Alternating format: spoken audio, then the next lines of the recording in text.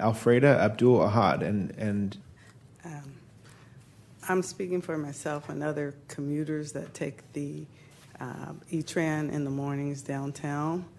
And last year, there was supposed to have been a transit meeting or board meeting where you were going to discuss the status of the future for the eTran commuters in the morning. And hopefully I did not miss that. I've been looking on their site and I haven't seen anything, but you were supposed to be going through the various options and giving us a status of what was going to take place. Over the past month, I've been late along with my fellow commuters several times during the week. Of course, the 13th was a horrible day. People were like hour and a half or more late to work.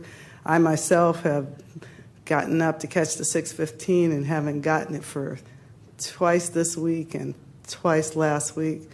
There have been missed bus services throughout the morning on the 52 and the 53.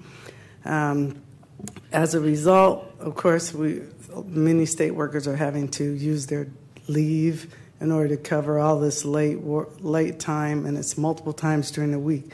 I've written the transit service, and I'm sure a lot of other state workers have done the same thing. We're wondering if the service is going to be declining as a ploy to force people to take the light rail, since